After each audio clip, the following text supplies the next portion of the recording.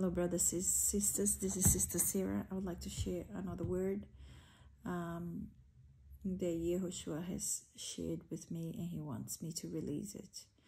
I pray in the name of Yehoshua that whoever listens to this message goes directly to the Most High, to our Heavenly Father, and asks for confirmation and for more understanding in what I'm about to say. Why do you call upon me using false names? Hear, O Israel, for I speak through the mouth of someone you consider the least, a woman, but not any woman, but someone you look upon and consider an unclean Gentile. Yes, you still see the rest of my creation as unclean. You who disobeyed me and had not only mirrored but also adopted the worship of other gods. In the final moments, the earth hiss, which in human terms may last a little longer than expected for your sake. I speak through chosen vessels who are not just paying lip service, but are at my feet wanting more of me. It was told you not to consider yourself special, for you have the blood of your father Abraham, because I am able to turn rocks into children, if I wished to do so. Yet I come back to you and am accepting of you who will and have repented within the bloodline of Jacob. Hear me, you who think you know it all. Just as I can turn rocks into children, so I have now been sealing my 144,000. They are in all nations, and though they may have no proof before you of their lineage, I have just testified on their behalf.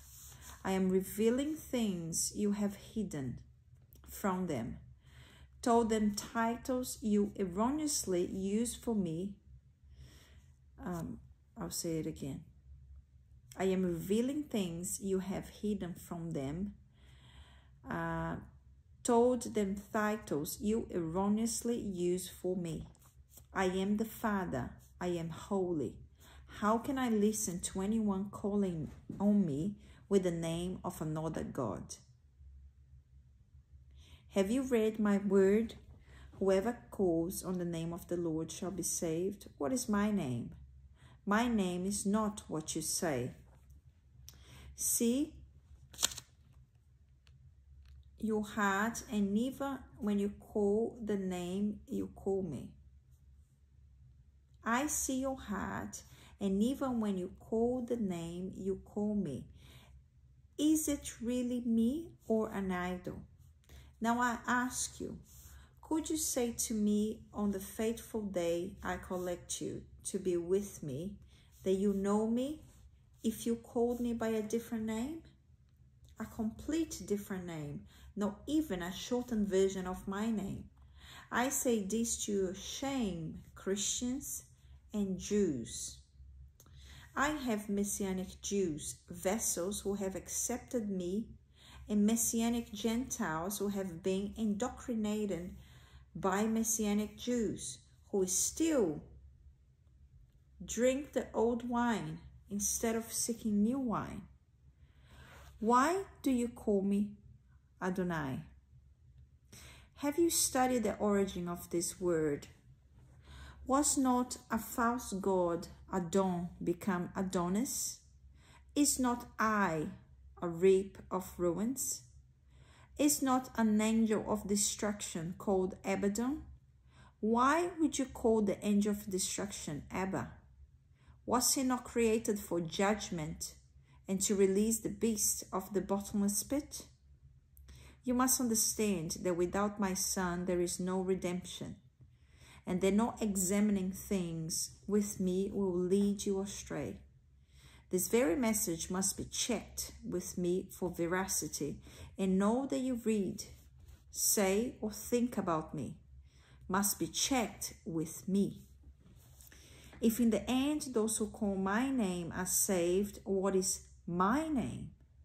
I said to you I am in the Father, and the Father in me. This has many multiple meanings. One of them is that my name, Yehoshua, is in my Father's name, and his name is in me quite literally. So when you call on the Son, you call on the Father. I say to you, Christians, Jews, Messianic Jews, and those who call themselves my disciples, you must return to the ancient paths. You must consult me through my Son, Yehoshua HaMashiach, the intermediator between us. You must worship me as I want to be worshipped. You must keep your garment unstained from sin. Have I not removed you from a pool of vomit? So why return to it? Examine my word and find what I want from you. Remove yourself from pagan festivities and get to know my festivities, my holy days, without forgetting to judge yourself against my standard. My standard is divine sacrificial love for me, the great I am, and each other. Giving your all to me and leaving man-made statutes in order to follow my justice, charity, and self-love, but not self-serving love, but a love for self that will keep you in the fear of the Lord and away from sin. Love the you I have created to be in me. I repeat that. Love the you I have created you to be in me. Pray the person I see is the one you become speedily. So this is the message in Yehoshua's most holy name. I'm just a servant of the Most High.